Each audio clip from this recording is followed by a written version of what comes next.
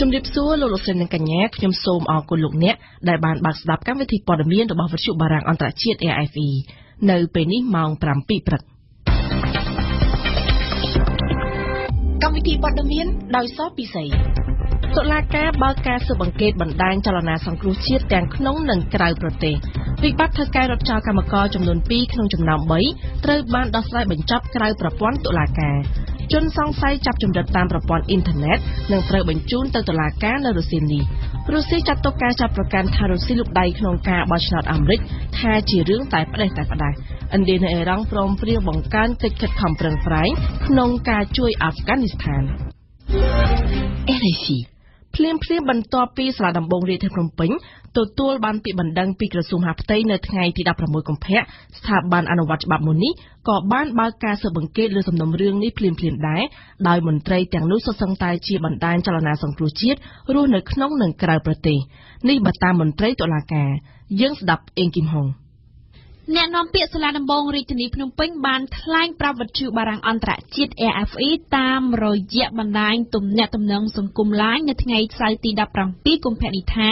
សមាជិកពេញសិទ្ធិនៃចលនាសង្គ្រោះជាតិដែលតុលាការកំពុងបើកការស៊ើបអង្កេតនោះរួមមានលោកសំរងស៊ីប្រធានចលនាសង្គ្រោះជាតិលោករីគាជាអគ្គលេខាធិការនិងលោកសៀតភិរមប្រធានអង្គការសិទ្ធិលំនៅឋានដែលបានភៀសខ្លួនទៅនៅក្រៅប្រទេសនិងបានចូលរួមជាមួយចលនាសង្គ្រោះជាតិក្រៅពីនេះក៏មានដែរអតីតសមាជិកគណៈបកសង្គ្រោះជាតិមួយចំនួនទៀតដូចជាលោកស្រីជូឡុងស៊ូមូរ៉ាភរិយាលោកសំរងស៊ីលោកហូវ៉ាន់និងលោកនុតរំដួលជាដើម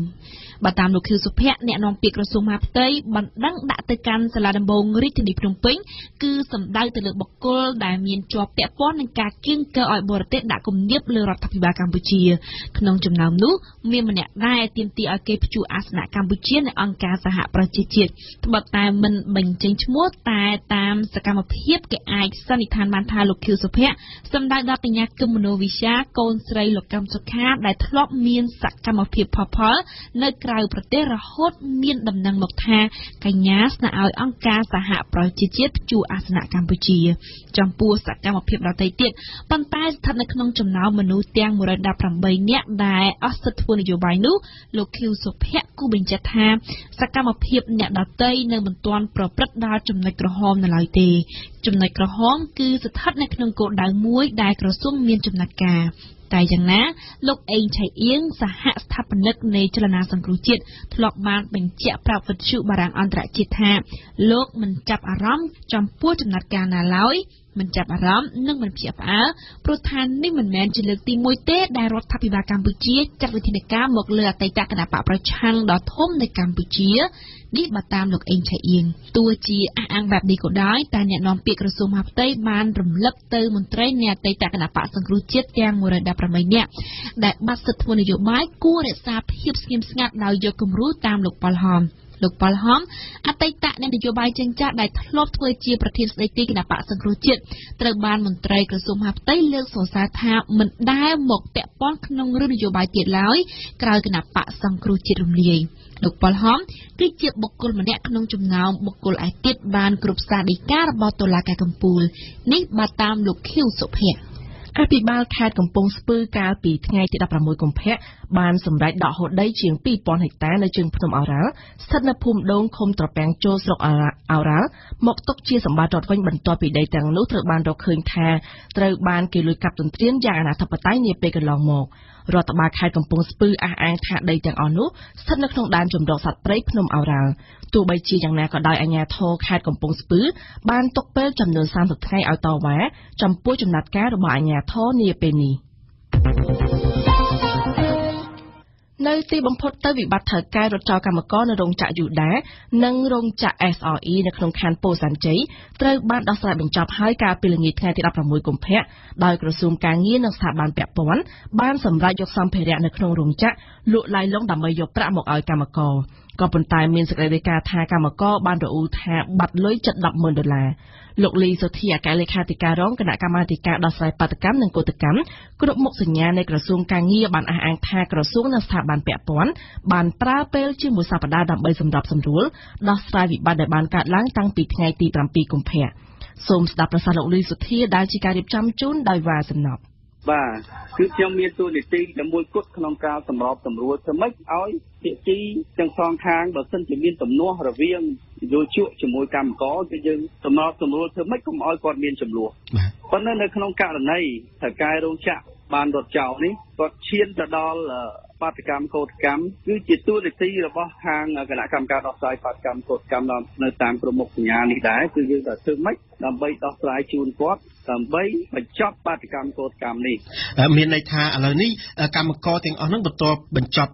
ចំនួននេះទៅមានន័យថាកម្មករនឹងឈប់ធ្វើបាតកម្មកោតកម្មនៅមុខរោងចក្រតទៅទៀតហើយឬក៏យ៉ាងណាដល់បាទគាត់ឈប់ព្រោះគាត់បានផ្តិតមេដៃទទួលថវិកានឹងហើយគាត់សប្បាយរីករាយណាស់បងប្អូនកម្មករហ្នឹងព្រោះគាត់ឃើញថាការពិគ្រោះថ្លៃនេះវាមានតម្លាភាពបាទมันមានការកេងប្រវ័ញ្ចឬប្រព្រឹត្តអំពើពុករលួយនៅក្នុងទេណាហើយវិធីសាស្ត្រនេះខ្ញុំបានធ្វើនៅកំពង់ស្ពឺម្ដងហើយខ្ញុំនឹងអនុវត្តនៅកន្លែងនេះម្ដងទៀតជាលើកទី2ហើយសម្រាប់ការដោះស្រាយរបស់ខ្ញុំ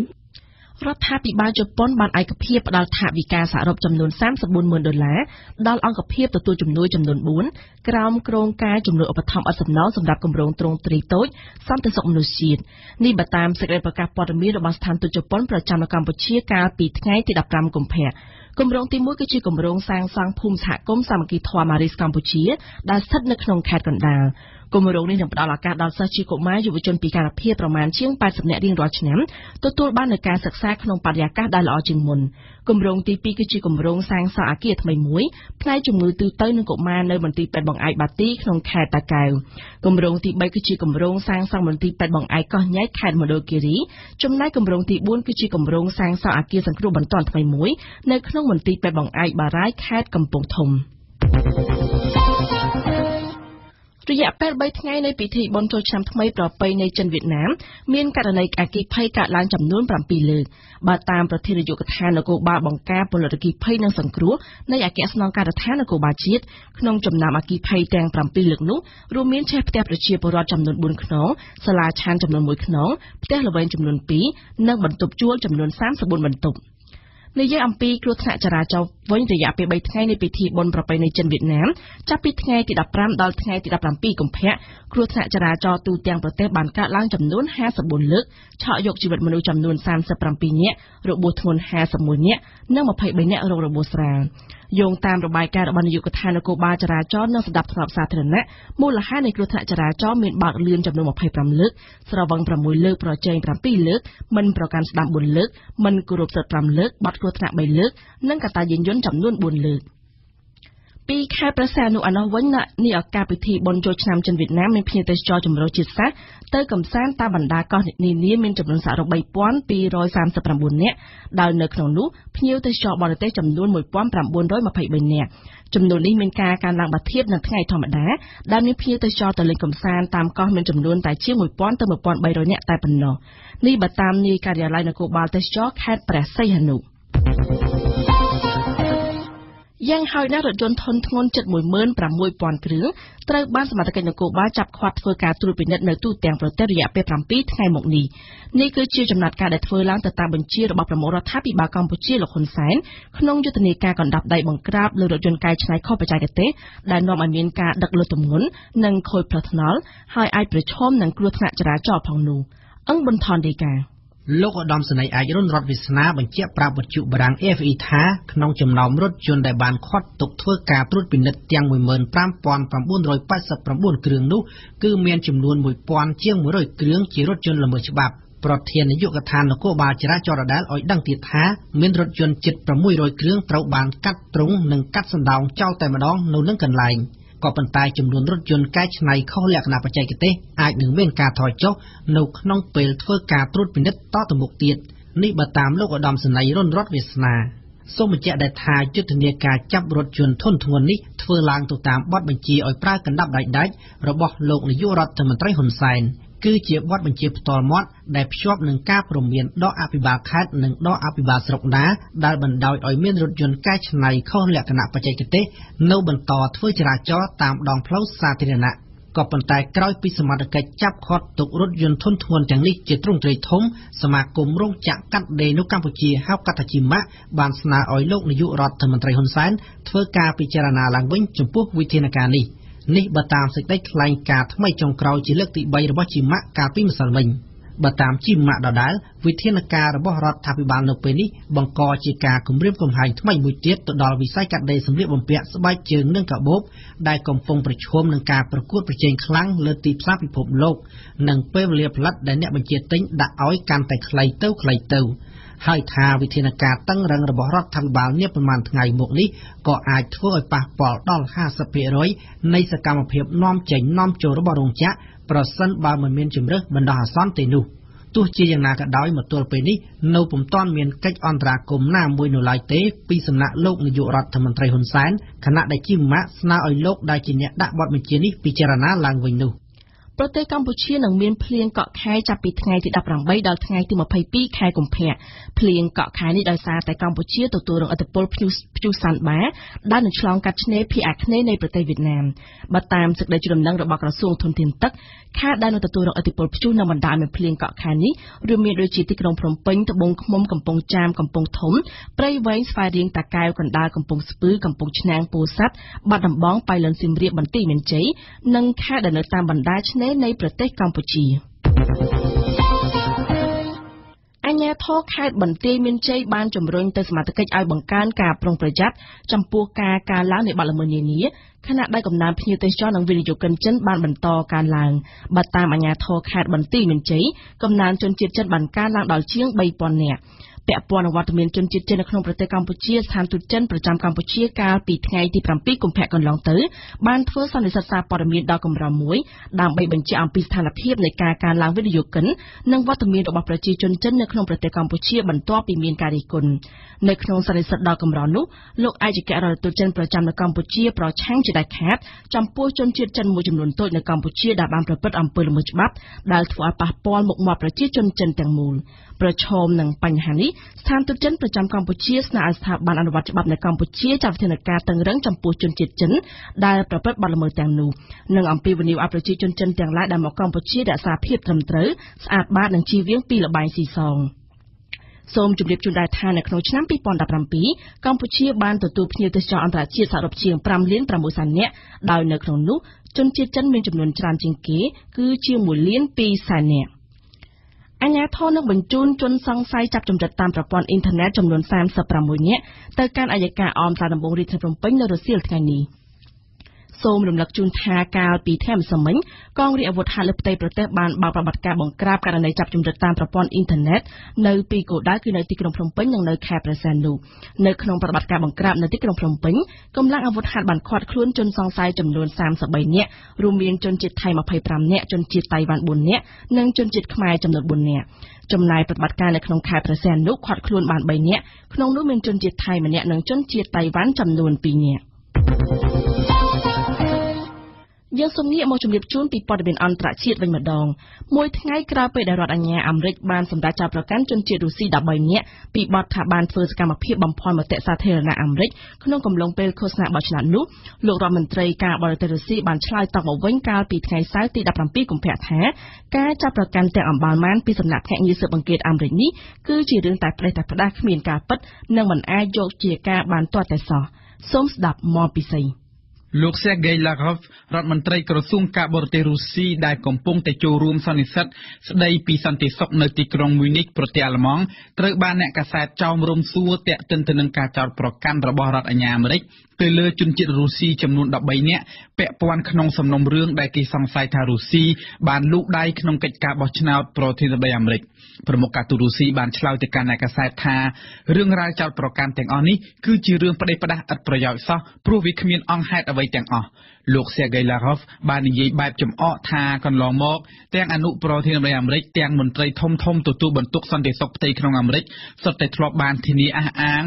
មិនដាច់ពីមាត់ថាគ្មានប្រទេសណាមួយមានលទ្ធភាពអាចចូលទៅធ្វើឲ្យរញ៉េរញ៉ៃឬបង្កបញ្ហាដល់ការបោះឆ្នោតរបស់អាមេរិកបានទេ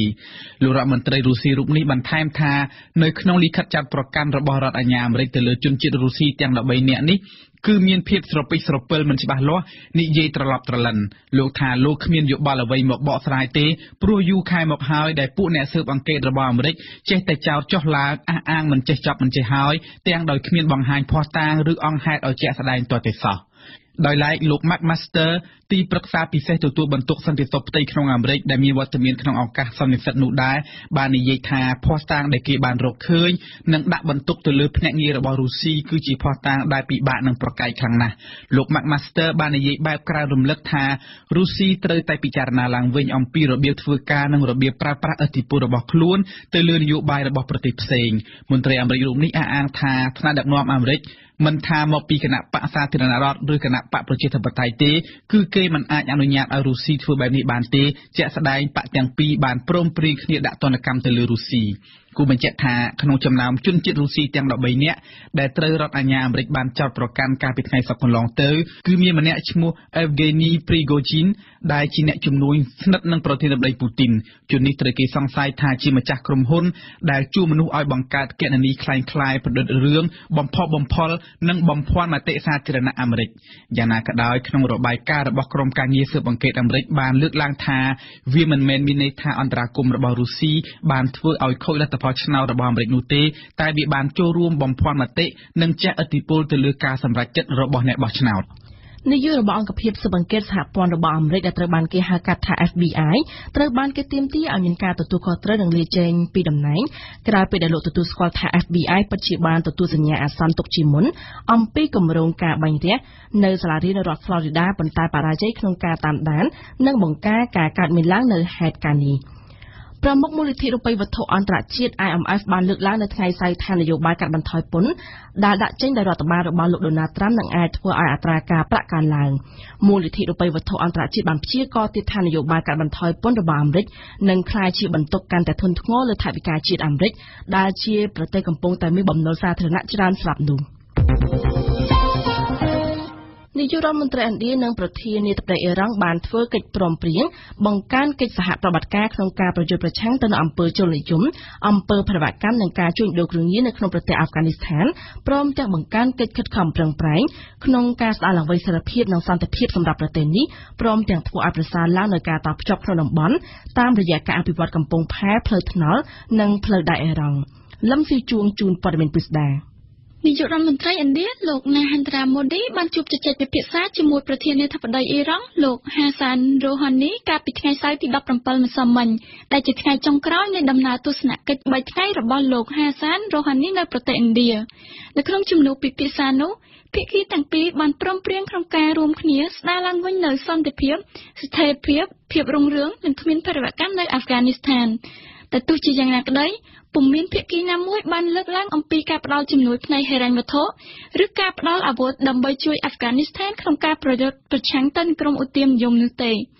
ណ្ឌានិងអ៊ីរ៉ង់ចង់ជួយប្រទេសដែលត្រូវបានហែកហួរដោយសង្គ្រាមមួយនេះដោយប្រើមធ្យោបាយអភិវឌ្ឍសេដ្ឋកិច្ចតាមរយៈកំពង់ផែ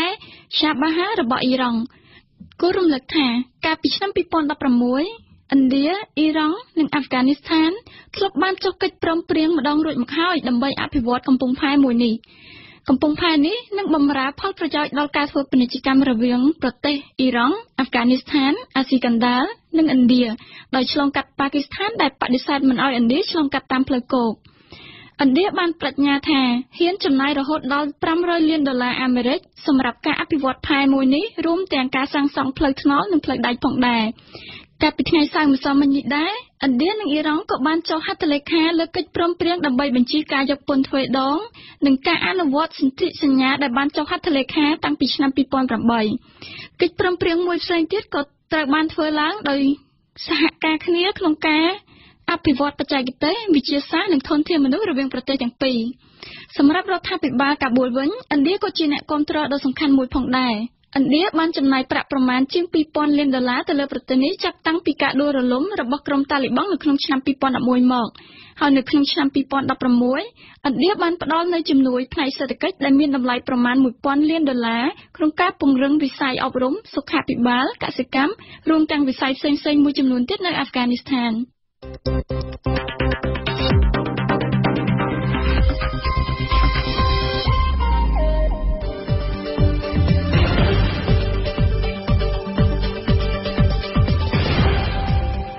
វិទ្យុបារាំង RFI ភ្នំពេញ 92 MHz សៀមរាប 92 MHz បាត់ដំបងក្រុងព្រះសីហនុនិងកំពង់ចាម 94.5 MHz លោកអ្នកនាងកំពុងស្ដាប់កម្មវិធីព័ត៌មានរបស់វិទ្យុបារាំងអន្តរជាតិ RFI ជាបន្តលោកអ្នកនឹងបានស្ដាប់ដំបូងគឺជានាទីបច្ចុប្បន្នភាពពិភពលោកប្រចាំសប្ដាហ៍បន្ទាប់មកគឺជានាទីព្រឹត្តិការណ៍កម្ពុជាប្រចាំថ្ងៃដែលអ៊ីគីមហុងចោទសួរថាហេតុអ្វីបានជាបន្លែខ្មែរខ្វះទីផ្សារតែមានការនាំចូលបន្លែពីខាងក្រៅរាល់ថ្ងៃនិងចុងបញ្ចប់នៃកម្មវិធីព័ត៌មានលោកអ្នកនឹងបានស្ដាប់នាទីបទជការដែលជាការរៀបចំជូនដោយសៀងភិរៈលើកឡើងអំពីអង្គការសង្គ្រោះសត្វអនាថាឋានអចិញ្ចឹមសត្វត្រូវតែមានការទទួលខុសត្រូវ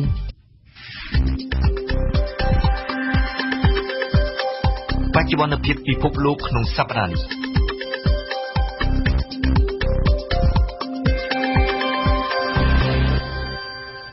តើនៅទូទាំងពិភពលោកក្នុងសប្តាហ៍នេះមានព្រឹត្តិការណ៍សំខាន់អ្វីខ្លះបានកើតឡើងសូមអញ្ជើញលោកអ្នកនាងស្ដាប់ការអធិប្បាយរបស់នាងខ្ញុំសពិសីដូចតទៅ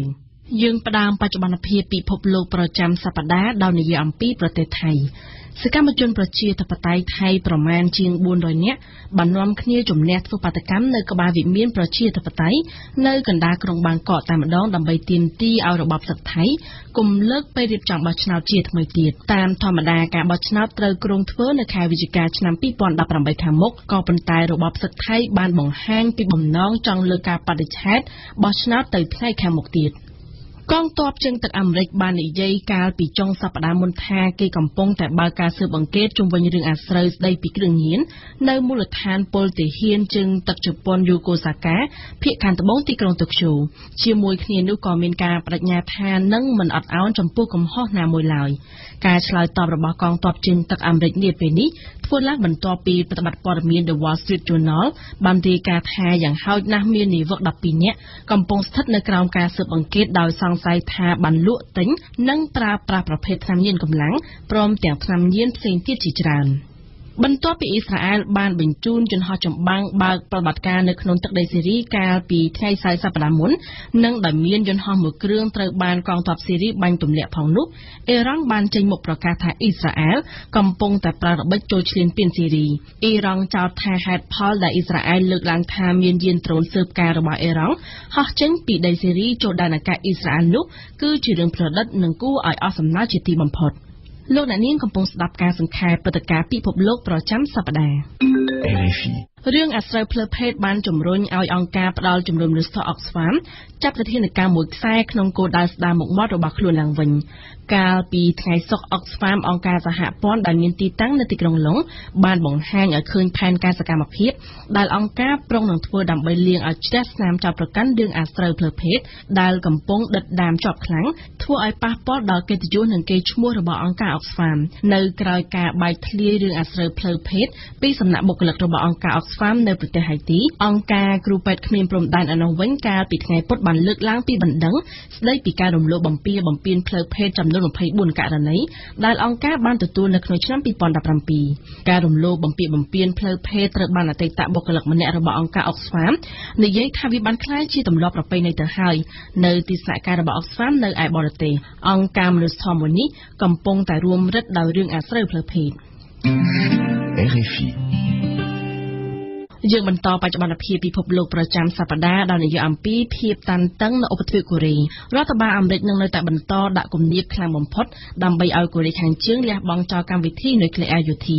ប៉ុន្តែជាមួយគ្នានោះអាមេរិកក៏នឹងមិនយល់ទោះអ្វីដែរបើសិនជាកូរ៉េខាងជើងចង់ចរចានោះអាមេរិកនឹងអាចចរចាជាមួយបានអនុប្រធានាធិបតីអាមេរិកលោក Mike Pence បាននិយាយយ៉ាងដូចនេះនៅថ្ងៃច័ន្ទដើមសប្តាហ៍គឺបន្ទាប់ពីលោកបានចូលរួមបើកសម្ពោធការប្រកួតកីឡាអូឡ িম্প ពិករដូវត្រជាក់នៅទីក្រុងភ្ជុងឆា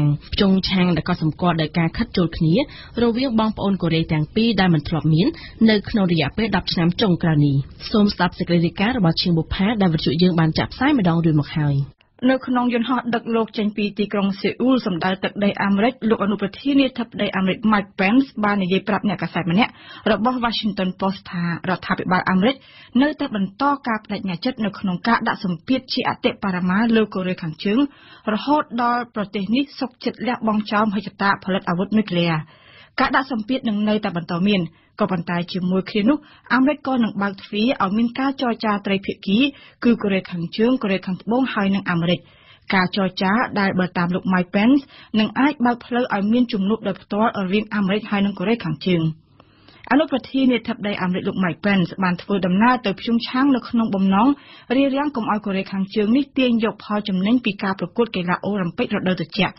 លោកធ្លាប់បានប្រមានរួចហើយកុំឲ្យក្រុងភ្យុំយ៉ាងយកការប្រកួតកីឡាអូឡ িম্প ិកនេះជាចំណាប់ខ្មាំងសម្រាប់ការចរចាណាមួយក៏ប៉ុន្តែតាំងតែពីថ្ងៃបើកការប្រកួតកីឡាអូឡ িম্প ិកគ្រប់គ្នារួមទាំងអនុប្រធាននាយកដ្ឋានអាមេរិកផងសុទ្ធតែបានឃើញថាថ្នាក់ដឹកនាំហើយនឹងកីឡាកររបស់ប្រទេសកូរ៉េខាងជើងហើយនិងកូរ៉េខាងត្បូងបានបង្ហាញនូវភាពស្និទ្ធស្នាលមិនធ្លាប់មានកន្លងមកនៅថ្ងៃសៅរ៍ប្អូនស្រីពៅរបស់មេដឹកនាំកូរ៉េខាងជើងលោកគឹមចុងអ៊ុននៅបានជូនសម្បត្តិរបស់បងប្រុសដែលនៅក្នុងនោះលោកគឹមចុងអ៊ុនបានអញ្ជើញលោកប្រធាននាយកដ្ឋានកូរ៉េខាងត្បូងមុនចៃអ៊ីនឲ្យធ្វើទស្សនកិច្ចនៅទីក្រុងភ្យុំយ៉ាងអាមេរិកលើកឡើងពីលទ្ធភាពចង់ចរចាជាមួយនឹងកូរ៉េខាងជើងនៅពេលនេះពីព្រោះថាអាមេរិកមើលទៅប្រហែលជាលែងអាចទប់ជាប់នៅចំណងរបស់កូរ៉េខាងត្បូងដែលចង់បានទំនាក់ទំនងល្អប្រសើរឡើងវិញជាមួយនឹងកូរ៉េខាងជើងដែលបានក្លាយជាបងប្អូនសត្រូវនឹងគ្នាជាមួយនឹងកូរ៉េខាងត្បូងតាំងតែពីសង្គ្រាមកូរ៉េនៅឆ្នាំ1953នៅថ្ងៃច័ន្ទនេះអនុប្រធាននាយកដ្ឋានអាមេរិកបានបញ្ជាក់ជាថ្មីថាអាមេរិកនិងកូរ៉េខាងត្បូងបាននិយាយត្រូវគ្នារួចហើយពីនយោបាយការទូតដែលគេត្រូវធ្វើរួមគ្នាជាមួយនឹងកូរ៉េខាងជើង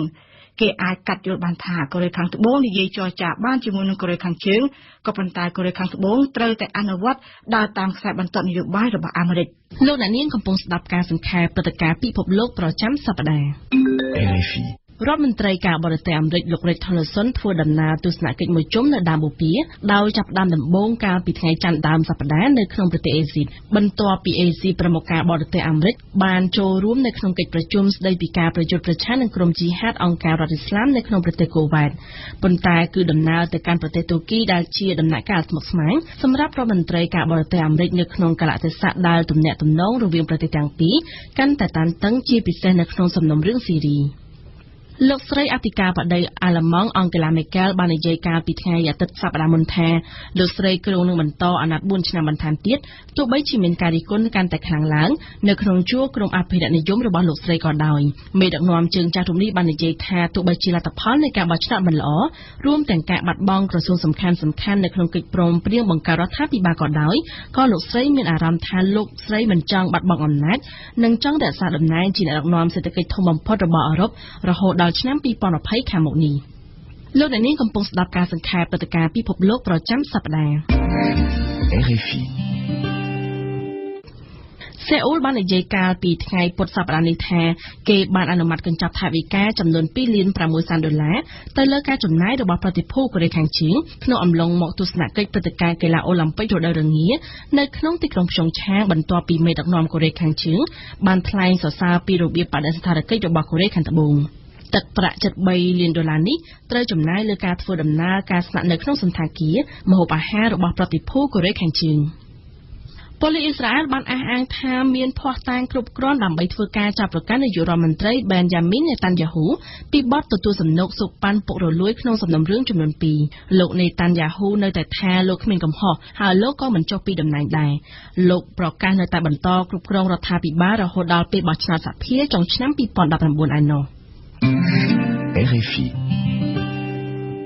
អតីតសិស្សវិទ្យាល័យវ័យ19ឆ្នាំម្នាក់បានកាន់កាំភ្លើងវែងប្រភេទ AR-15 ចូលទៅបើកការបាញ់ប្រហារក្នុងវិទ្យាល័យដែលគេធ្លាប់រៀនស្ថិតនៅក្នុងទីក្រុង Parkland រដ្ឋ Florida សហរដ្ឋអាមេរិកមន្ត្រីប៉ូលីសជាន់ខ្ពស់ក្នុងតំបន់បានឲ្យដឹងថាក្រោយហេតុការណ៍នោះសិស្សសាលារួមទាំងគ្រូយ៉ាងហោចណាស់17នាក់បានស្លាប់និងជាច្រើនអ្នកទៀតត្រូវរងរបួសនិងបញ្ជូនទៅកាន់មន្ទីរពេទ្យព្រឹត្តិការណ៍បាញ់ប្រហារនេះបាននឹងកំពុងបង្កើនឲ្យមានការពិភាក្សាជុំវិញសិទ្ធិក្នុងការប្រើប្រាស់អាវុធនៅសហរដ្ឋអាមេរិកព្រោះថាសោកនាដកម្មរបៀបនេះវាបានកើតឡើងស្ទើរតែคล้ายជារឿងធម្មតាទៅហើយនៅឯសហរដ្ឋអាមេរិកក្រុមប្រទេសដែលជាសម្ព័ន្ធមិត្តរបស់អ៊ីរ៉ាក់បានសន្យាកាលពីថ្ងៃពុធសប្តាហ៍នេះថានឹងផ្ដល់ថវិកាចំនួនជាច្រើនពាន់លានដុល្លារសម្រាប់ជាប្រាក់កម្ចីនិងវិនិយោគឲ្យដល់អ៊ីរ៉ាក់នៅក្នុងការកសាងប្រទេសឡើងវិញគឺ3ឆ្នាំបន្ទាប់ពីសង្គ្រាមបំផ្លិចបំផ្លាញយ៉ាងសម្បើមអស្ចារ្យនៅក្នុងប្រទេសប្រឆាំងទល់នឹងក្រុមជីហាតនៃរដ្ឋអ៊ីស្លាមរួចមកសូមស្ដាប់សេចក្តីរាយការណ៍របស់នាងបែងណាដេតជាថ្មីម្ដងទៀតនៅក្នុងថ្ងៃទី3និងដែលជាថ្ងៃចុងក្រោយនៃសន្និសីទអន្តរជាតិនៅប្រទេសកូវ៉ែតស្ដីពីការកសាងប្រទេសអ៊ីរ៉ាក់ឡើងវិញក្រុមប្រទេសដែលជាសម្ព័ន្ធមិត្តរបស់អ៊ីរ៉ាក់បានសន្យានឹងជួយដល់ប្រទេសនេះនៅថវិកាប្រមាណ $25,000 លានទីក្រុងបាក់ដាដវិញបានទន្ទឹងរង់ចាំយ៉ាងអន្ទះសារណាស់ជំនួយពីសហគមន៍អន្តរជាតិនេះដើម្បីប្រឈមមុខទល់នឹងការកសាងយ៉ាងសម្បើមអស្ចារ្យហេដ្ឋារចនាសម្ព័ន្ធនៅក្នុងប្រទេសឡើងវិញដែលគិតជាទឹកប្រាក់មានប្រមាណជា$88,000 លានអាមេរិកនៅថ្ងៃពុធម្សិលមិញអគ្គលេខាធិការនៃអង្គការសហប្រជាជាតិលោកអង់តូញូ ហ្គូតេរ៉េសបានអំពាវនាវដល់សហគមន៍អន្តរជាតិឲ្យជួយគាំទ្រនៅក្នុងកិច្ចខិតខំប្រឹងប្រែងលើការកសាងប្រទេសអ៊ីរ៉ាក់ឡើងវិញលោក Guterres បានថ្លែងទៀតថាពិភពលោកទាំងមូលត្រូវតែជួយដល់អ៊ីរ៉ាក់ដែលបានតស៊ូប្រយុទ្ធប្រឆាំងទល់នឹងការគំរាមកំហែងពិភពលោកពីសំណាក់ពួកជីហាតនៃអង្គការរដ្ឋអ៊ីស្លាមហើយពេលនេះគឺជាពេលវេលាដែលពិភពលោកត្រូវតែសម្ដែងនៅការដឹងគុណនិងសាមគ្គីភាពរបស់ខ្លួនជាមួយនឹងពលរដ្ឋអ៊ីរ៉ាក់ឡើងវិញគួរបញ្ជាក់ថាជំនួយភាគច្រើនដែលសន្យាមកទល់ពេលនេះគឺបានមកពីប្រទេសអង់គ្លេសនិងទួរគីដែលជាវិភាគទានបែងចែកជាប្រាក់កម្ចីផងនិងការធ្វើវិនិយោគផងចំណែកប្រមុខការទូតសហភាពអឺរ៉ុបវិញលោកស្រី Federica Mogherini បានជូនដំណឹងអំពីការគាំទ្ររបស់អឺរ៉ុបនៅក្នុងទឹកប្រាក់ចំនួន$400 លានសម្រាប់គម្រោងមនុស្សធម៌នានានិងការអភិវឌ្ឍនាយិកាអង្គការ UNESCO លោកស្រី Audrey Azoulay បានថ្លែងសង្កត់ជាពិសេសទៅលើសារៈសំខាន់នៃការសិក្សាជាបន្ទាន់និងកិច្ចការពារបេតិកភណ្ឌរបស់ប្រទេសអ៊ីរ៉ាក់ដែលត្រូវបានខូចខាតខ្ទេចខ្ទាំដោយសារការវាយប្រយុទ្ធគ្នាឥតស្រាកស្រាននៅក្នុងការប្រឆាំងតទល់នឹងអង្គការរដ្ឋអ៊ីស្លាមរីឯប្រទេសបារាំងវិញតាមរយៈរដ្ឋមន្ត្រីការបរទេសលោក Jean-Yves Le Drian កាលពីថ្ងៃអង្គារមុនបានថ្លែងបញ្ជាក់ពីការចូលរួមចំណាយរបស់ប្រទេសបារាំងដែរនៅក្នុងការកសាងប្រទេសអ៊ីរ៉ាក់ក្រៅពីប្រាក់កម្ចីចំនួន$430 លានដែលផ្ដល់ឲ្យទីក្រុងបាក់ដាដនៅឆ្នាំ2017ទីក្រុងប៉ារីសនឹងជួយហិរញ្ញប្បទានដល់អ៊ីរ៉ាក់ទៀតនៅលើគម្រោងនានាដូចជានៅក្នុងផ្នែកទឹកធម្មពលនិងការស្ដារឡើងវិញនៅលើវិស័យកសិកម្មតាមរយៈទីភ្នាក់ងារអភិវឌ្ឍបារាំងលោកអ្នកនាងកំពុងស្ដាប់ការសង្ខេបព្រឹត្តិការណ៍ពិភពលោកប្រចាំសប្ដាហ៍ RFI ជប៉ុនបានរាយការណ៍ពីការសង្ស័យមួយថាកូរ៉េខាងជើងកំពុងតែរំលោភលើការដាក់ទណ្ឌកម្មរបស់ក្រុមប្រឹក្សាអង្គការសហប្រជាជាតិបន្ទាប់ពីគេរកឃើញថាមានការផ្ទេរបដូរទំនិញរវាងនាវាដឹកទំនិញ Belis និងនាវាកូរ៉េខាងជើងរដ្ឋមន្ត្រីការបរទេសជប៉ុនបាននិយាយថាយន្តហោះត្រួតពិនិត្យរបស់យោធាជប៉ុនពិតជាបានសង្កេតឃើញការផ្លាស់ប្ដូរទំនិញនៅក្នុងសមុទ្រចិនខាងកើតកាលពីថ្ងៃអង្គារដើមសប្តាហ៍ជប៉ុនបានធ្វើសេចក្តីរាយការណ៍ពីរឿងនេះដាក់ទៅក្រុមប្រឹក្សាអង្គការសហប្រជាជាតិនិងចែករំលែកដំណឹងនេះទៅដល់ប្រទេសដែលតាក់ទងផ្សេងទៀតរួចរាល់អស់ហើយសហរដ្ឋអាមេរិកនឹងស្ថិតនៅក្បែរលីបង់ជានិច្ចឯសកម្មភាពរបស់ពួកហេស្បូឡាលីបង់គឺជាការគំរាមកំហែងសន្តិសុខលីបង់ផងនិងតំបន់ផងនេះគឺជាប្រសាសន៍របស់លោកប្រមុខការទូត Tillerson ក្រោយមានជំនួបជាមួយប្រធានាធិបតីនិងនាយករដ្ឋមន្ត្រីលីបង់រួចនេះគឺជាលើកទី1ហើយគិតចាប់តាំងពី4ឆ្នាំមកដែលមានមេដឹកនាំជាន់ខ្ពស់លំដាប់រដ្ឋមន្ត្រីការបរទេសអញ្ជើញមកបំពេញទស្សនកិច្ចនៅលីបង់លោកអ្នកនាងកំពុងស្ដាប់ការសង្ខេបព្រឹត្តិការណ៍ពិភពលោកប្រចាំសប្តាហ៍ RFIឥណ្ឌូនេស៊ីដែលជាប្រទេសដាំដូងប្រេងលំដាប់លេខ1នៅលើពិភពលោកកំពុងខិតខំចរចាសុំសហភាពអឺរ៉ុបឲ្យឈប់ប្រកាន់យកបទដ្ឋានបរិស្ថានអឺរ៉ុបដ៏តានតឹងប្រឆាំងនឹងឧស្សាហកម្មដូងប្រេងសម្រាប់សហភាពអឺរ៉ុបឧស្សាហកម្មដូងប្រេងជាចំណែកមួយនៃការកាប់បំផ្លាញព្រៃឈើអឺរ៉ុបគ្រោងនឹងហាមឃាត់ការចម្រាញ់ប្រេងពីដំណាំដូងប្រេងនេះចាប់ពីឆ្នាំ2021ទៅ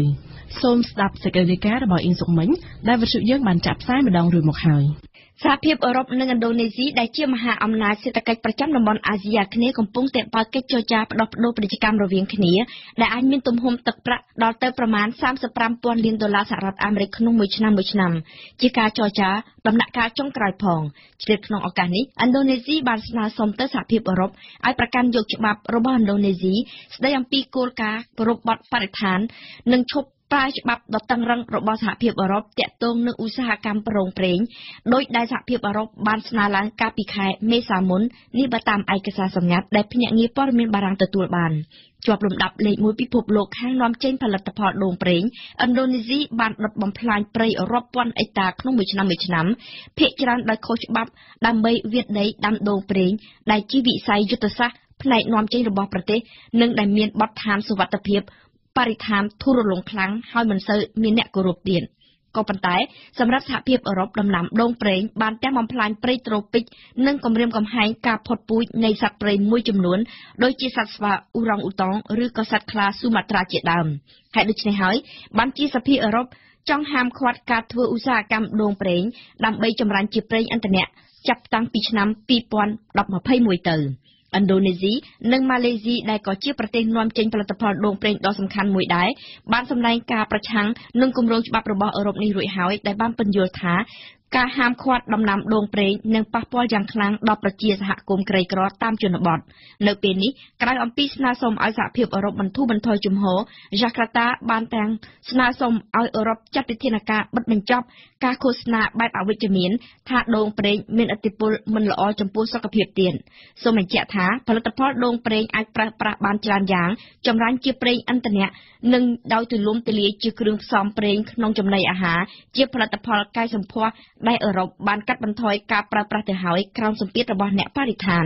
រដ្ឋមន្ត្រីក្រសួងពាណិជ្ជកម្មឥណ្ឌូនេស៊ីនិងតំណាងសហភាពអឺរ៉ុបបានបដិសេធមិនធ្វើអត្ថាធិប្បាយអ្វីទាំងអស់ទាក់ទងនឹងប្រធានបទនេះក្នុងឱកាសអបអរកំណែតម្រង់ក្នុងផ្នែកឧស្សាហកម្មនេសាទសមុទ្ររដ្ឋមន្ត្រីក្រសួងកាងារថៃនៅថ្ងៃប្រហ័សសប្តាហ៍នេះបានលើកឡើងថាក្រសួងបានប្រើបច្ចេកទេសថតភ្នែករបស់កម្មករលើទូកនេសាទក្នុងក្របខ័ណ្ឌនៃការចុះឈ្មោះពលករដែលបម្រើការក្នុងវិស័យឧស្សាហកម្មនេសាទថៃពីឆ្នាំ2015សហភាពអឺរ៉ុបបានគម្រាមលែងឲ្យនាំចូលគ្រឿងសមុទ្រពីប្រទេសថៃប្រសិនអាជ្ញាធរថៃមិនព្រមលើកបំបត្តិទេសភាពការជួញដូរមនុស្សដែលអង្គការការពារសិទ្ធិមនុស្សបានលើកឡើងថាកំពុងកើតមានច្រើននៅលើទូកនេសាទថៃ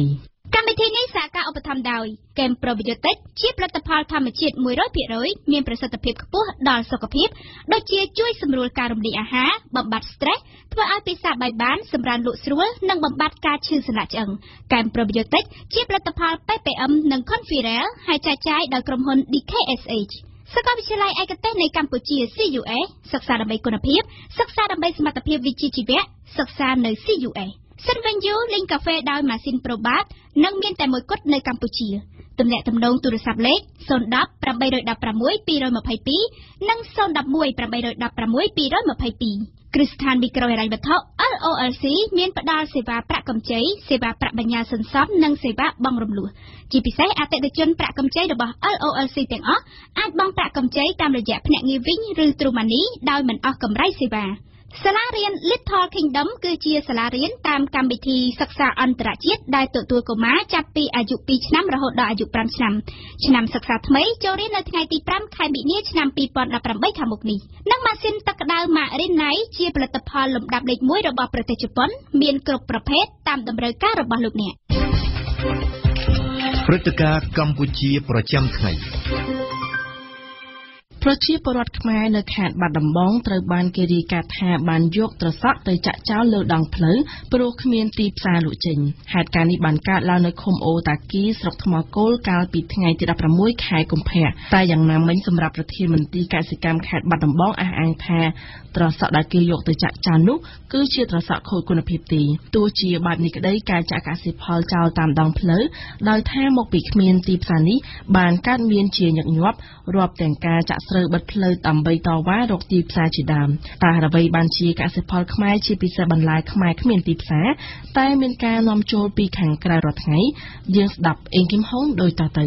លោកឈឹមវិជ្ជរាប្រធានមន្ត្រីកសិកម្មរុក្ខាប្រមាញ់និងនេសាទខេត្តបាត់ដំបងប្រហែលថ្ងៃមុនសសក់ធ្លាក់នៅសល់300មែនមុនចូលឆ្នាំចិនប្រហែលថ្ងៃប៉ុន្តែឥឡូវសសក់ឡើង500ហើយអ្នកលក់ខ្ញុំសួរអ្នកលក់បន្តចេញពីផ្សារពុគុយគាត់ទិញ700ហើយគាត់យកទៅលក់បន្តវាបាន900ទៀតអ្នកលក់ឲ្យទី3ហើយអ្នកដែលទិញបន្តពីឈ្មួញដែលទិញពីកសិករ500ផ្ទាល់ហ្នឹងទៅដល់ផ្សារពុគុយគឺគាត់ទិញ700យកទៅលក់បន្តទៀតគាត់ទិញពីផ្សារអញ្ញាពុគុយដែលជាផ្សារប្រមូលផ្ដុំផលិតផលបន្លែហ្នឹង700ហើយខ្ញុំសួរគាត់ច្បាស់ទៀតខ្ញុំថាច្បាស់ហើយគឺ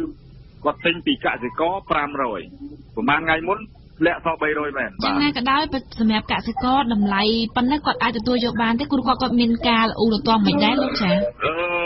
មែនតើទៅពីក្នុងដើមឆ្នាំឬក៏ពាក់កណ្ដាលឆ្នាំមុនយើងលក់គាត់លក់បានក្នុងតម្លៃប្រហែលជា700 800ក្នុងច្រឡំ700អញ្ចឹងណា ប៉ុន្តែឥឡូវវាធ្លាក់សក់ប៉ុណ្ណឹងប៉ុន្តែវាមានមូលហេតុអីវាដែរនៃការធ្លាក់ចុះចង្កល់តែសក់ខ្លះយើងដឹងស្រាប់ហើយតែសក់វាទាមទារឲ្យវាមានទំហំវាមានខ្នាតរបស់វាអីបើសិនជាខ្នាតវាហាក់ប្រហែលគ្នាអញ្ចឹងទៅក៏តម្លៃថ្លៃថ្នូរទៅតាមហ្នឹងដែរហើយតែសក់ដែលគាត់បេះលក់នេះខ្ញុំបានសួរកសិករនៅខាងអូតាគីហ្នឹងគឺចុងដៃហើយឥឡូវនេះអ្នកដែលដាំថ្មីអត់ទាន់ប្រមូលផលទេទើបចាប់ដាំទេប៉ុន្តែសក់នេះប្រមូលលើកទី3ហើយប្រមូលចុងដៃហើយនេះគឺជាការថ្លែងរបស់លោកហ៊ានវ៉ាន់ហនអគ្គនាយកនៃអគ្គនាយកដ្ឋានកសិកម្មហើយចំពោះសំណួរសួរថាបន្លែខ្មែរអត់មានតម្លៃហើយការនាំចូលនៅតែនាំចូលហើយយើងចម្លើយគឺថាវាមានប្រភេទខុសគ្នាទី1ដោយសារប្រភេទខុសគ្នាទី2វាអាចដោយសារថាដែលកសិករយើងជាទូទៅទម្លាប់ដាំកន្លងមកហ្នឹងគឺគាត់អត់បានប៉ាន់ប្រមាណអំពីតម្រូវការរបស់គាត់ទេអ្នកដែលគេយកពីគាត់ទេឧទាហរណ៍ថាតម្រូវការនៅផ្សារដើមកនេះវាធំមែនក៏ប៉ុន្តែប្រភេទបន្លែរបស់គាត់ហ្នឹងគឺវាមិនមកដល់កន្លែងផ្សារបែងចែកណាអញ្ចឹងធ្វើឲ្យតម្លៃគាត់ហ្នឹងតែគាត់ធ្វើតាមទម្លាប់ធ្វើតាមមើលឃើញដល់គ្នាធ្វើឲ្យនៅពេលដែលប្រមូលផលទៅវាកោវាកាលណាអាការគ្រប់គ្រងលើសអំពីតម្រូវការវាធ្វើឲ្យចុះថោកឆ្ងាយលោកថេងសាវឿនប្រធានសម្ព័ន្ធសហគមន៍កសិករកម្ពុជាលើកបង្ហាញថាមូលហេតុដែលនាំឲ្យបន្លែខ្មែរគ្មានទីផ្សារតែការនាំចូលកើតមានរាល់ថ្ងៃក៏ដោយសារតែទី1យើងឃើញថាបន្លែនៅក្រៅប្រទេសនៅតែបន្តនៅចរាចរណ៍នៅក្នុងទីផ្សារកម្ពុជានៅឡើយហើយទី2ឋានៈនៅក្នុងដែរការចាត់វិធានការក៏ដូចជាការផ្សព្វផ្សាយរកទីផ្សារសម្រាប់គ្រប់គ្រងលោកក្នុងស្រុកហ្នឹងមិនទាន់បានរៀបចំឲ្យបានល្អប្រសើរហើយមួយទៀតការបច្ចេកទេសនៃការដាំដុះក៏ដូចជាវិច្ឆប់ហ្នឹងក៏នៅតែជាបញ្ហាសម្រាប់ប្រជាពលរដ្ឋជាពិសេសគឺបញ្ហាដាំដុះតែម្ដងជារឿងមួយដែលចោទឡើងខ្លាំងសម្រាប់ពលរដ្ឋកម្ពុជាហើយការដាំដុះក៏ប្រើប្រាស់នៅទុនជាច្រើនទៀតសម្រាប់ប្រជាពលរដ្ឋខ្មែរហើយនៅពេលដែលប្រជាពលរដ្ឋកសិករខ្មែរគាត់ត្រូវដាំដុះទៅត្រូវការទុននិងផលការច្រើនជាងអត្រានៃការលក់បន្លែរបស់គាត់ទៅកាន់ទីផ្សារក៏រៀងថ្លៃផងដែរចាស់ចំពោះអ្នកសេដ្ឋកិច្ចវិញគេគិតយ៉ាងម៉េចចំពោះបញ្ហានេះលោកង៉ែជូដែលជាទីប្រឹក្សាសេដ្ឋកិច្ចនៃក្រុមហ៊ុនពិគ្រោះយោបល់ EMC អ្វីដែលជាបញ្ហារបស់ខាងទីផ្សាររបស់យើងគឺការផលិតរបស់យើងហ្នឹងយើងមាន2កត្តាធំណាកត្តាទី1ក៏ต้องជាមួយនឹងការផលិតដែលថ្លៃដើមរបស់យើងខ្ពស់ជាងខាងប្រទេសវៀតណាមទាំងថ្លៃដឹកជញ្ជូនទាំងថ្លៃគិសនីថ្លៃប្រេងអីចឹងគាត់ត្រូវការបូមទឹកអីចឹងណាហើយនៅវៀតណាមក៏គាត់ប្រើជាគិសនីដើម្បីបូមទៅបូមអីវាធូរថ្លៃណាគិសនីនៅវៀតណាមធូរថ្លៃហើយថ្លៃដើមហិរញ្ញវត្ថុក៏ធូរថ្លៃដែរធៀបជាមួយនឹងថ្លៃដើមហិរញ្ញវត្ថុនៅកម្ពុជាយើងនិយាយទៅគឺតាក់ទងថ្លៃដើមយើងមិនអាចប្រកួតប្រជែងគេបានទេអាហ្នឹងលក្ខខណ្ឌទី1ណាលក្ខខណ្ឌទី2គឺការផលិតរបស់យើងនេះខ្វះការតភ្ជាប់ជាមួយទីផ្សារត្រង់ថាយើងកសិករគាត់ផលិតទៅតាមទម្លាប់គាត់ចឹងទៅគាត់ផលិតដោយពេលដែលគាត់ចាប់ដើមផលិតហ្នឹងគឺដើមដុះហ្នឹងក៏អត់ដឹងថាតើអ្នកណាជាអ្នកទិញរបស់គាត់គាត់ដឹងទេគាត់គ្រាន់តែថាអូលឺសូធ្លាប់ស្គាល់អ្នកនេះអ្នកទិញក្នុងភូមិអីចឹងហើយអ្នកប្រមូលទិញនេះឈ្មោះនេះណាហើយធម្មតារបស់របរដែលតាក់ទងជាមួយនឹងផលិតផលកសិកម្មជាពិសេសដូចផ្លែអីចឹងផ្លែឈើហ្នឹងគឺថាដល់ពេលប្រមូលផលត្រូវតែប្រមូលផលឲ្យរងចាំបានអីចឹងណាហើយ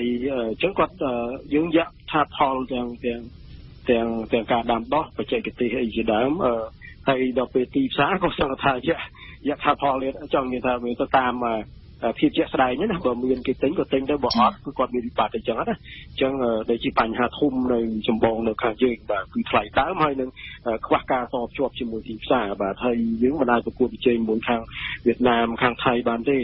ការផលិតរបស់យើងនេះត្រូវតភ្ជាប់ជាមួយទីផ្សារដែលមានគុណភាពពីព្រោះថ្លៃដើមរបស់យើងខ្ពស់អញ្ចឹងយើងត្រូវទៅរកទីផ្សារណាដែល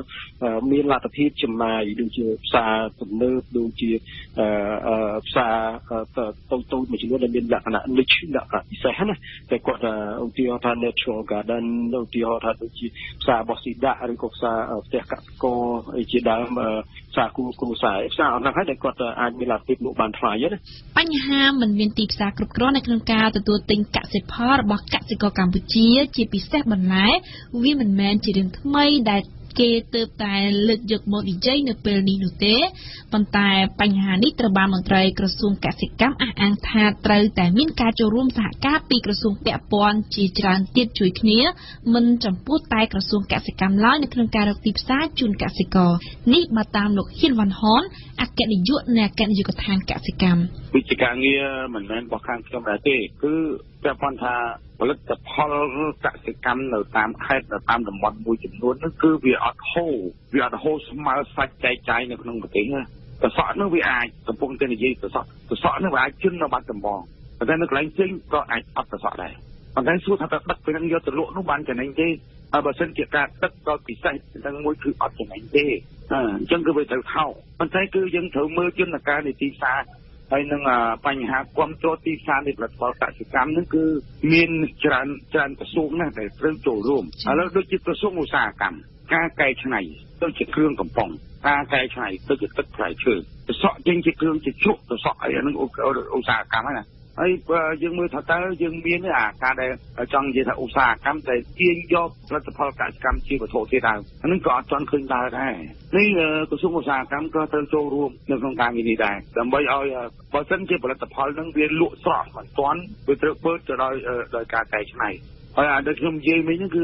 ចំណុចទី1ខាងដើមគឺបញ្ហា flu នឹងវាអត់ហូរព្រោះយើងមើលទទួលស្គាល់ថ្ងៃគឺនៅទីផ្សារភ្នំពេញគឺពិសេសផ្សារដើមគោឬផ្សារនេះគឺជាកន្លែងដែលស្រូបបន្លែពីគ្រប់ខេត្តក្រុងចូលមកហ្នឹងហើយវាបែងចែកទៅខេត្តក្រុងវិញខេត្តណាខ្វះអីអាហ្នឹងហូរចេញទៅកន្លែងហ្នឹងខ្វះដើម្បីចាក់បំពេញឲ្យវាមានលក្ខណៈស្មើសាច់ប៉ុន្តែតំបន់ដែលយើងលើកឡើងអំពីការនេះខ្ញុំអត់ដឹងច្បាស់ថាតំបន់កើតកន្លែងណាទេតែគាត់ដាំនោះតែគាត់ដាំហេតុអីបានគាត់តាមច្រើនម្ល៉េះនេះជាបញ្ហាមួយដែលពាក់ព័ន្ធអំពីការងារមួយដែលយើងត្រូវចូលរួមទាំងអស់គ្នាមិនអាចទទួលនៅណាបានទេចុះលោកថៃសាវឿនប្រធានសម្ព័ន្ធសហគមន៍កសិករកម្ពុជារដ្ឋាភិបាលជាពិសេសក្រសួងជំនាញគួរតែធ្វើយ៉ាងដូចម្តេចសម្រាប់រដ្ឋាភិបាលទី1ត្រូវតែសិក្សាអំពីតម្រូវការក៏ដូចជាលើកទឹកចិត្តដល់ផលិតផលក្នុងស្រុកពិសេសគឺពលរដ្ឋខ្មែរហ្នឹងធ្វើយ៉ាងណាឲ្យការរៀបចំឲ្យមានទីផ្សារលក់ឲ្យបានត្រឹមត្រូវហើយធ្វើម៉េចជំរុញឲ្យការដាំដុះអនតម្រូវការទីផ្សាររបស់នៃការប្រើប្រាស់របស់ពលរដ្ឋខ្មែរហ្នឹងឲ្យបានដល់ឧទាហរណ៍ថារដូវហ្នឹងតើបន្លែក៏ដូចជាផលិតផលកសិកម្មឯខ្លះដែលតម្រូវការចាំបាច់សម្រាប់ការស្រុកគឺត្រូវតែផ្សព្វផ្សាយនិងធ្វើការជួយសម្របសម្រួលលើបញ្ហាហ្នឹងទី2ការផ្ដល់នៅទុនបច្ចេកទេសក៏ការផ្ដល់គាំទ្រទៅលើអាណាបច្ចេកទេសនិងវិធីសាស្ត្រក្នុងការដាំក៏ដូចជា workshop ឲ្យបានផងដែរសម្រាប់ពលរដ្ឋខ្ញុំដឹងថាកន្លងទៅមានរដ្ឋាភិបាលបានបដិញ្ញាចិត្តក្នុងការលើកកម្ពស់គម្រោងដាំដុះបន្លែដោយគោលការណ៍ធម្មជាតិដែលទើបមិនបានដាក់ចុះអញ្ចឹងរដ្ឋាភិបាលត្រូវតែយកចិត្តទុកដាក់បន្ថែមទៅលើបញ្ហាហ្នឹងដើម្បីធ្វើយ៉ាងណាឲ្យប្រជាពលរដ្ឋដែលជាអ្នកតាមអ្នកផលិតហ្នឹងទទួលបានអត្ថប្រយោជន៍និងចូលក្នុងគម្រោងហ្នឹងលោកង៉ែជូទីប្រឹក្សាសេដ្ឋកិច្ចនៃក្រុមហ៊ុនពិគ្រោះយោបល់ EMC ដំណោះស្រាយគឺយើងអត់ទាន់មានជាដំណោះស្រាយសមស្របហើយជាការវិនិយោគធំរបស់រដ្ឋាភិបាលអញ្ចឹងណាធម្មតាកសិកម្មមែនតើទៅដូចនៅប្រទេសរីកចម្រើនមួយចំនួនក៏ដោយ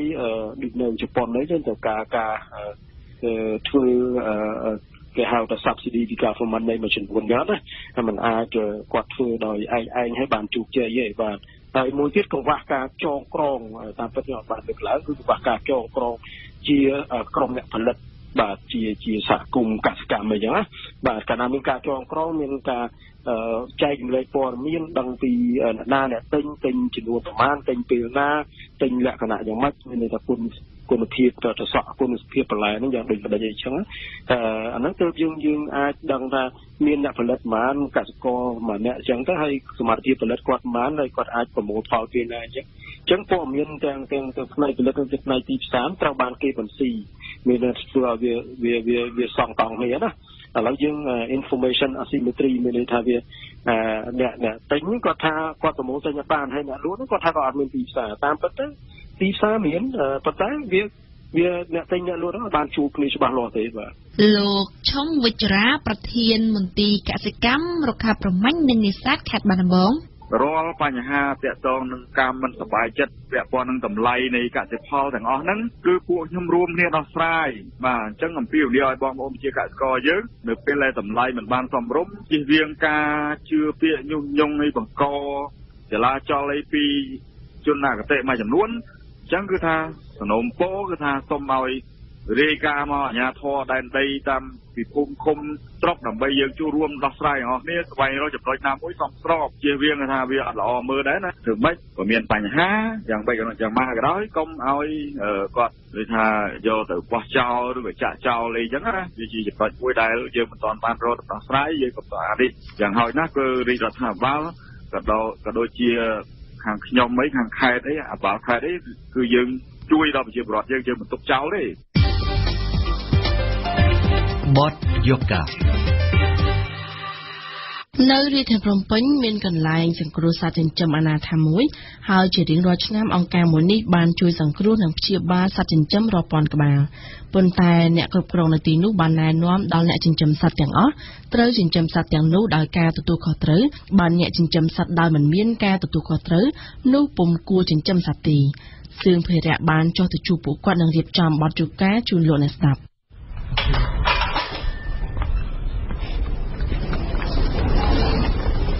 ហើយនេះម្ដាយកូនវាយើងយកមកពីកំពង់សោមវាឆ្កែនៅតាមឆ្នេរខ្សាច់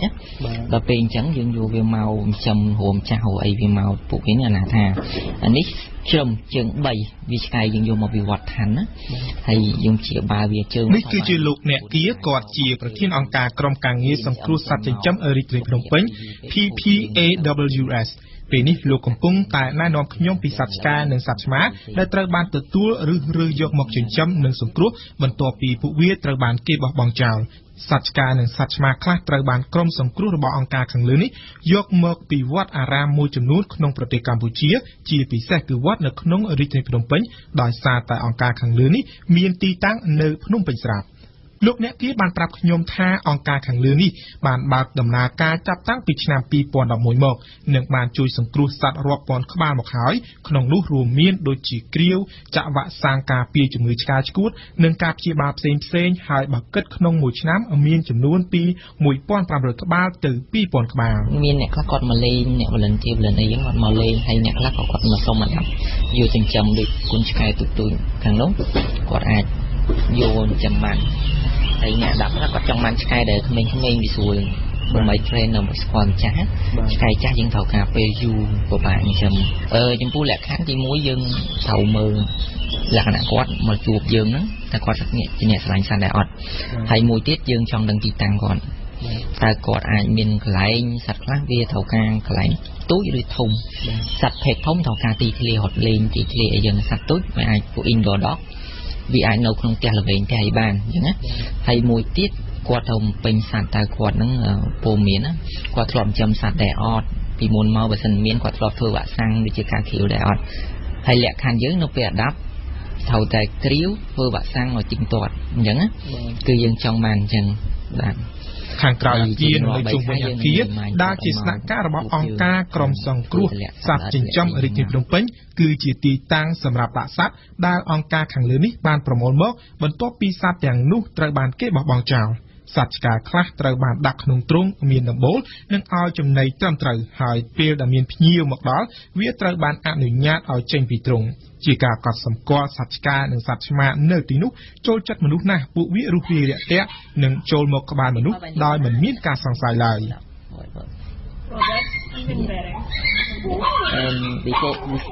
They say that I don't want to force her because when I fall in love and give her back they feel not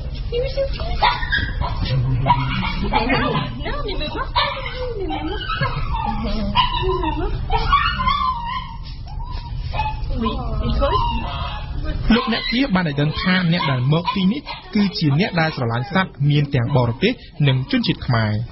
នៅព្រឹកថ្ងៃនេះខ្ញុំបានជួបភ្ញៀវទេសចរបរទេស2នាក់បានមកលេងនិងចង់បានបទពិសោធន៍ពីអង្គការក្រុមការងារសង្គ្រោះសត្វចិញ្ចឹមរាជធានីភ្នំពេញសូហ្សាមកពីប្រទេសអាល្លឺម៉ង់បានប្រាប់ខ្ញុំថាលោកស្រីមកទីនេះគឺចង់ជួយសត្វឲ្យបានច្រើនតាមដែលអាចធ្វើទៅបាននិងរៀនពីរបៀបមើលថែសត្វរបស់អ្នកជំនាញនៅទីនេះYeah, my name is Suzanne. And I'm from Germany, and I did a state education as an animal keeper. ខ្ញុំឈ្មោះ Zuza ខ្ញុំមកពីប្រទេសអាល្លឺម៉ង់ជាការពិតពេលដែលខ្ញុំនៅក្នុងប្រទេសអាល្លឺម៉ង់ខ្ញុំបានរៀនពីការមើលថែសត្វរយៈពេល 4 ឆ្នាំមកហើយនៅពេលខ្ញុំមកកាន់កម្ពុជាគឺខ្ញុំចង់ដឹងពីជីវិតរបស់សត្វនៅក្នុងប្រទេសកម្ពុជាអ្វីដែលសំខាន់សម្រាប់ខ្ញុំនោះគឺមកទីនេះខ្ញុំចង់ជួយសត្វឲ្យបានច្រើន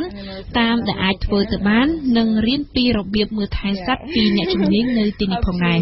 ចំពោះខ្ញុំផ្ទាល់ចូលចិត្តទាំងសត្វឆ្មានិងសត្វឆ្កែប៉ុន្តែនៅអាល្លឺម៉ង់ខ្ញុំតែងតែមើលសត្វឆ្កែច្រើនជាងឆ្មាព្រោះខ្ញុំបានរៀនពីចរិតសត្វឆ្កែទាំងការបង្ហាត់បង្រៀនវាផងដែរabout animal behavior from dogs and animal training and yeah ចំណែកឯលោកស្រី Kim Lolais មកពីប្រទេសបារាំងវិញក៏មានគោលបំណងមិនខុសពី Zuza មកពីអាល្លឺម៉ង់ដែរលោកស្រីបញ្ជាក់ថាលោកស្រីនឹងព្យាយាមមកទីនេះយ៉ាងហោចណាស់ម្ដងក្នុងមួយសប្តាហ៍រៀងរាល់ថ្ងៃសៅរ៍ដើម្បីជួយមើលថែសត្វ Just love animals and wanted to help in any way I could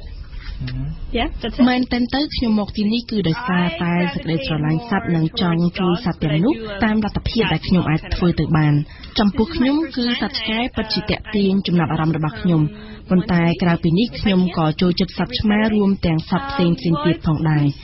នេះគឺជាលើកទី1របស់ខ្ញុំដែលមកទីតាំងសង្គ្រោះសត្វចិញ្ចឹមនៅក្នុងប្រទេសកម្ពុជានេះ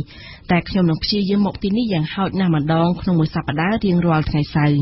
ខ្ញុំមើលឃើញថាសត្វនៅទីកន្លែងនេះទទួលបានការថែទាំយ៉ាងដិតដល់ហើយវាពិតជាល្អណាស់ដែលមានកន្លែងបែបនេះនៅក្នុងទីក្រុងភ្នំពេញ